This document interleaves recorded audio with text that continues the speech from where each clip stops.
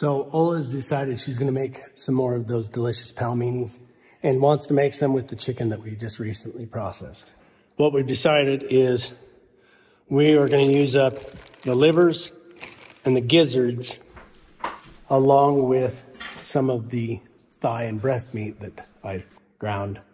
And we're gonna grind all that together into one bit of chicken meat that we're gonna stuff in those palmenis. The gizzards are tough. I'm gonna grind those through the medium plate, and then I'll mix the gizzards and the meat and the liver all together. I'll probably just kind of chunk up the liver into diced sizes so that it can incorporate well enough.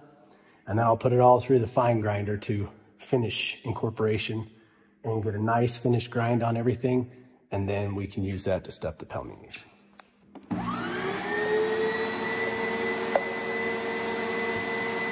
While I was working on this chicken meat for the palmenis, Ola decided that she wanted to make some of that Russian rye bread for some Reuben sliders to go along with the palmenis. The smartest version of adding ice down the throat that I've seen is they'll add dry ice,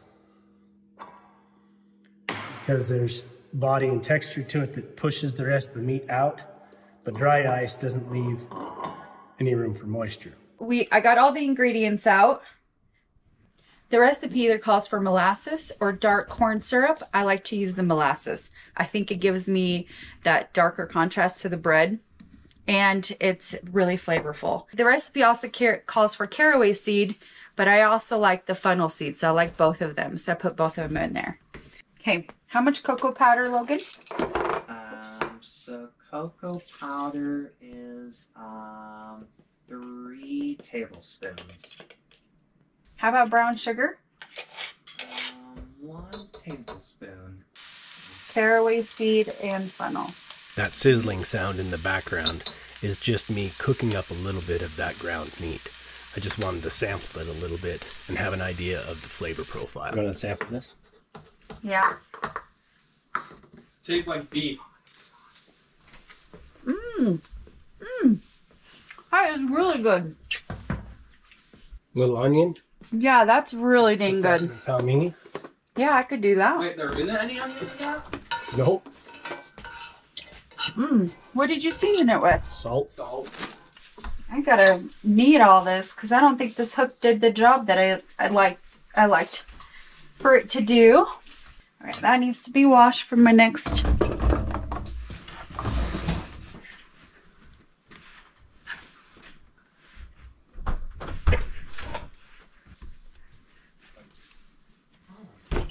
That's. Now you need an oiled bowl. I love seeing the fennel seeds and the everything else in there. It looks pretty good. Okay. Bam. And we'll put it by the fireplace and let that thing rise.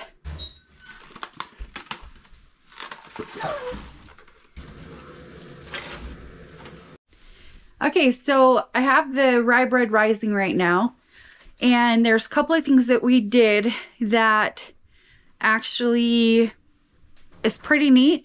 So we butchered a bunch of roosters. We took some of the organ meat, such as the heart, the liver, and we blended it, meat grinded it with some other chicken. Do you want me to tell you what's in it? Yes. Okay.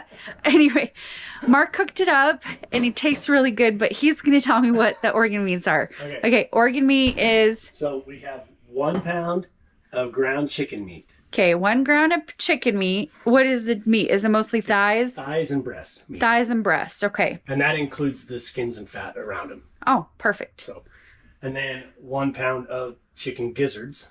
Okay, gizzards. And then 1 pound of chicken liver. Chicken liver, okay. Because those are really tough meats, I don't know if anybody's like cooked organ meat before. They're super flavorful, however, they're really tough. We wanted to grind them in and see what they would taste like together. He just barely tried a little sample of it, cooked it, put a little salt on it, and it tastes really good, like really rich, really good.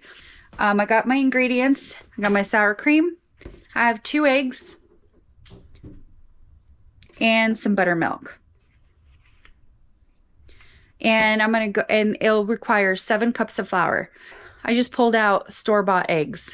The reason why the roosters had to go is because our ladies are a little stressed out, if you know what I mean. Hey Logan, you want to read me the recipe or not so much? I think I can read the recipe. Oh, good. He's been so grumpy.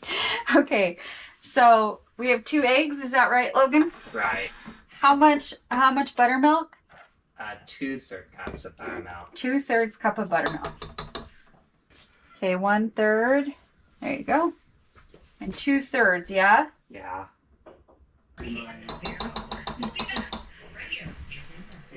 We're gonna go ahead and mix it all up, and then I'm gonna start adding the flour. Okay, that looks pretty good. And Logan, how much flour will I need for this? 7 cups. 7 cups and what? Plus 6 tablespoons of unbleached. Unbleached flour? Yeah.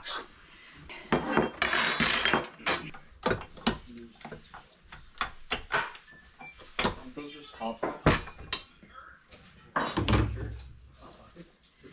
When it mixed, it started peeling off the bowl, and that's exactly where I kind of wanted it to be.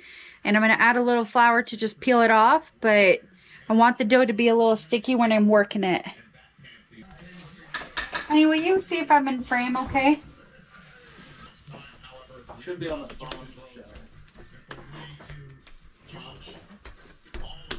Woohoo! That turned out beautiful.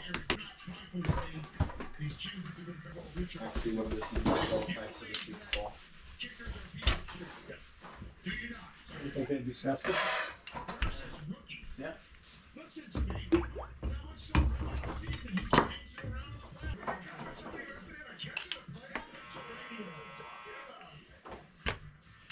I rolled the pin over my mold so I could actually see where I need to put my meat. So I'm going to use Just yelling at you. half a teaspoon, and I'm going to fill in the holes. This one, right?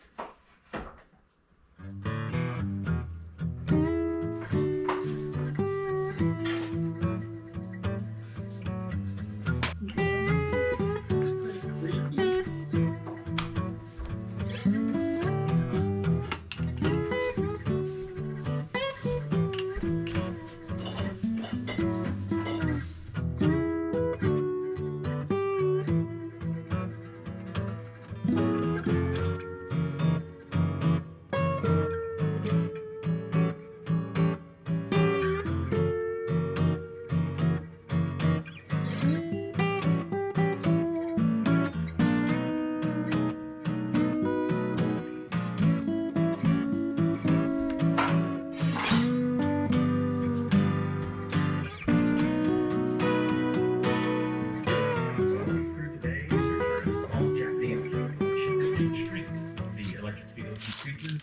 I'm going to freeze these.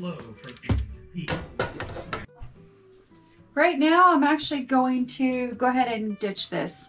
I like this for little tiny little dumplings, but I'm looking at sizing them up just a little bit and going through this motion a little bit quicker so I can get through the dough and the meat. So I'm going to go ahead and hand form them, and I'll show you how I do that.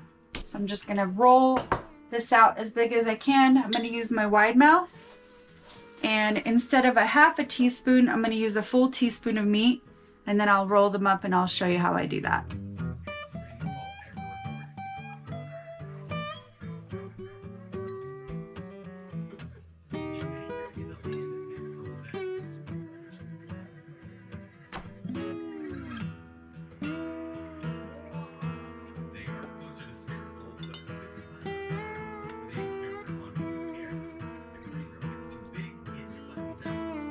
Okay, let's fill them with meat. I like them a little stretchy.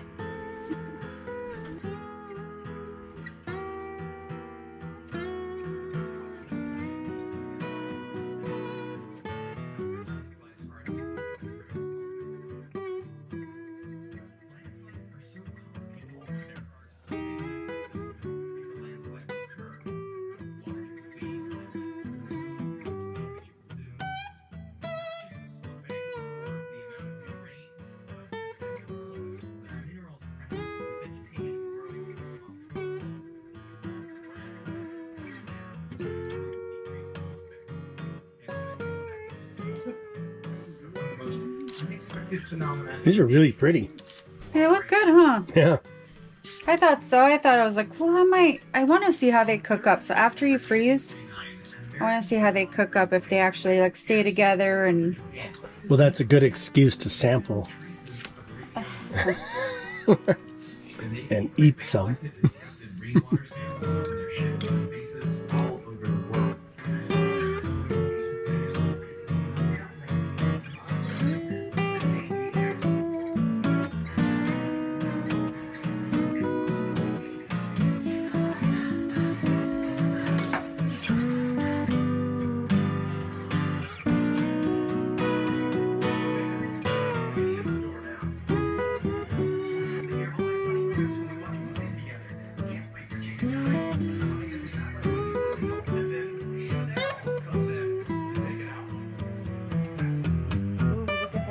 beautiful.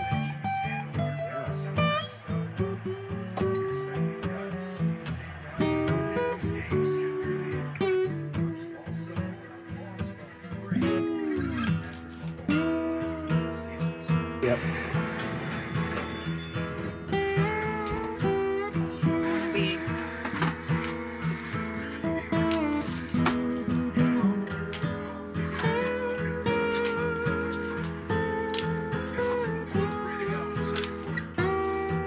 It's a nice full bag. Look at that.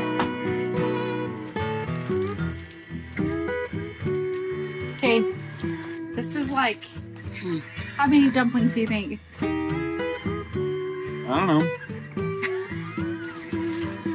Over 100, I'd say, but they turned out great.